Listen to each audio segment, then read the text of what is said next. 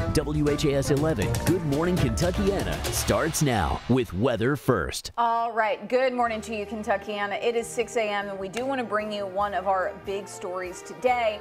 It's going to be an NTI day for JCPS because of the snowy road conditions. If you didn't hear me say it, you can hear Bella Via. You know what that means. So here's the thing, with this short-term NTI, lessons are self-paced. They don't have live online instruction. That's what JCPS did earlier this week. After-school extracurriculars are also canceled. As a reminder, the district has 10 NTI days total to use. This is day 3.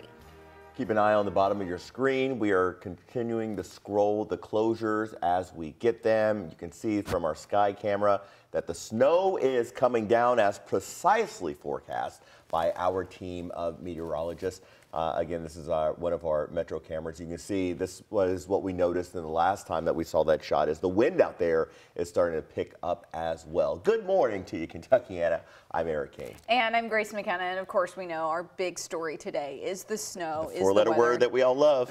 Everybody really does. And so we have put our whole team to work here, really getting out on the roads and out to the Metro Public Workstations to keep everybody safe and let you know what they're seeing. Meteorologist Sam Gabrielli again in the Beast, Jim Stratman with Metro Public Works, and Chief Meteorologist Ben Pine as well. Yeah, so Ben, we'll start with you. You're the head of the ship here. What's going on out there, and how can we, adequately or intelligently plan our days? I mean, if you're like me, you're going to be slipping and sliding on those roads this morning. Got to really allow that extra time, especially if you don't live by treated roads. If you have to take some of the outer roads, the rural streets, neighborhood roads to get to the treated and main routes, you really got to be very careful out there. Really had to go about half the speed this morning. You can see the roads covered up, snow coming down. This is a parking lot near the base of the Clark Memorial Bridge in Clarksville and on the Jeffersonville side of the river this morning. And so just got to take it very careful. It's going to be slick out there. So snow is our first story. Then the winds are going to pick up and wind chills will fall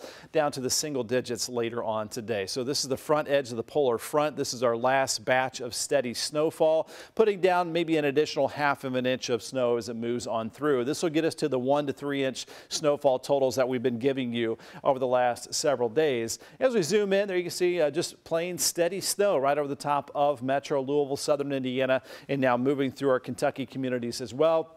Winter weather advisory continues until 7 p.m. Just advising you to be very careful if you have to hit some of the slick roads out there. Wind chill advisory kicks in 10 p.m. until 10 a.m. tomorrow morning.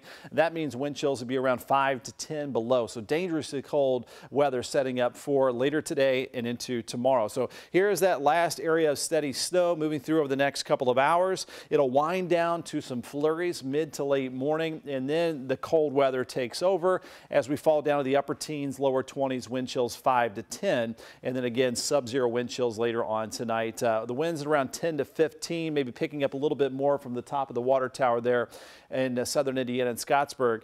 So here's our current temperatures in the lower to mid 20s. The wind chills not too bad just yet, feeling like 17 in Jasper, 18 in Elizabethtown. Here's your wind chill later today around 5 to 10, and then falling all the way down to around 5 to 10 below overnight tonight. So even though the brine and the salt is working now, later on tonight there could be some refreezing as that frigid air moves in. Let's get a check of the road conditions out there. Of course, Sam Gabrielli, he's from Minnesota. He's the best one to go out there and navigate those snow-covered roads this morning. How's it looking, Sam?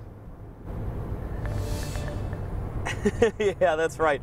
We're looking pretty quiet, or not quiet actually, my bad.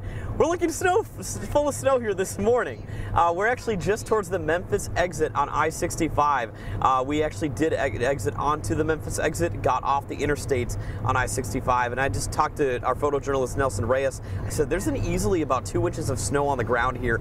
Big wet flakes coming down. Here's actually a look southbound on Interstate 65. So we're leaving the city of Memphis, going south right now towards the Sellersburg exit pretty soon, and getting pretty close to I-265. We plan to take that to the west and take that over towards 64 and towards the Knobs early this morning. So again, the interstate-wise, plows are doing a great job out here on the actual interstate. I just want to mention, though, they're still staying snow-covered, to say the least, especially the left lane and the right lanes here, as you can tell. So please make sure you do take your time with your travel this morning. Cut your normal drive speed in half. Here's a look at mobile traffic tracker. Luckily in Louisville, there's no crashes underway. And I just want to reiterate as well, even in Indiana side of things, no crashes underway that we have seeing at least.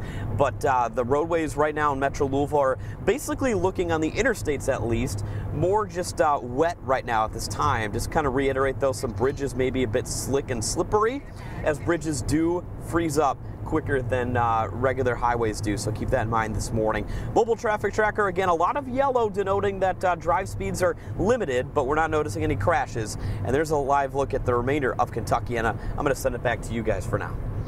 All right, Sam, thanks so very much. We want to continue moving our cameras around now. We want to get you to Jim Stratman, who's with the Metro Public Works team.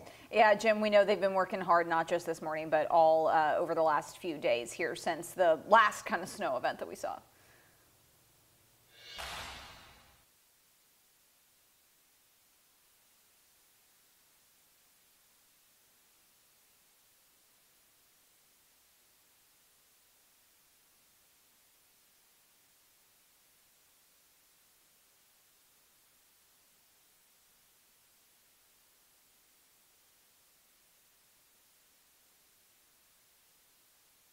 Public Works team, and you saw all those trucks loading salt onto the salt truck so they can get out on the road. Yeah. What Jim has been reporting is the snow team has sufficiently really done the job over the course of the last couple of days, and most notably overnight, to make sure those roadways are clear, because the majority of them are. We've been seeing from the beasts, obviously, that the interstates are looking passable, but we're going to do some work to get on some of those side roads too. Of course, yeah, and we have been noticing too, like you mentioned, that the map, the snow map showing what roads have been treated, has been getting progressively more and more green. So we want to let you know, though, even though that is the case, if you do have to head out today, there's a possibility of slick roads. We will alert you to any traffic issues as we do get them in the WHAS 11 News app. That's where we've been posting updates on school closings, which are scrolling at the bottom of your screen. Two particularly to note: JCPS is going to be on NTI today, and Jefferson County Catholic schools are closed today. And we'll work to get Jim back as soon as we can. But in the meantime, we'll tell you, we know a lot of you just hate driving in the snow, but we do love seeing it. It can be a fun time. So make sure you snap a photo of you enjoying the snowfall, or if you're being creative on how you avoid it, snap a picture of that too. You might see them right here on GMK as we move through the day. We'll tell you we'll also be on the air at 9 o'clock this morning, so do be aware of that. We're going to stay with you here. The number on your screen, 502-582-7290, that's the number to text us your photos. All right, it is 6:07, and right now there is a frenzy to find bottled water in Bardstown, not necessarily because of the snow, but because of the ongoing water shortage emergency. A delivery driver shopping at the local Kroger described the scene as chaotic and slightly panicked, with shoppers leaving shelves bare in the water section. The city's water shortage was caused by the recent polar blast. A pipeline in the basement of the city's water treatment plant burst on Wednesday. It is now back up and running, though it's still down a pump and trying to catch up and get enough water out. The tanks were just so low, not only throughout the city, but even at the plant itself. It's just going to take a bit to get those filled back up. Customers to be conservative with their water use. They do want to note that the water is still safe to drink. For some tips on how you can conserve water, just head on over to WHAS11.com and click on the GMK tab.